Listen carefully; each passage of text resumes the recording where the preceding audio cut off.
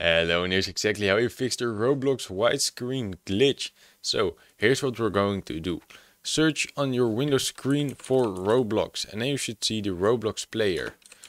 And then when you see it, go to open file location, so right click or like this, and then you should be on this page. Now what you need to do is right click and go to properties. Then we're going to go to the compatibility section like this. Then what you could do is run the compatibility troubleshooter, but it's not necessary. What you can do is click on run this program in compatibility mode and then Windows 8 should be fine. Then disable full screen optimizations and click on run this program as an administrator. Click on apply, click on OK. After you close that down, what we need to do is search for device manager.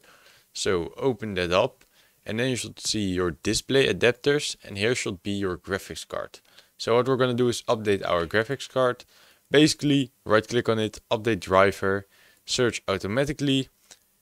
If it says the best driver are already installed, then you should be fine. Otherwise click on install the new driver. Now some people may have Nvidia or AMD.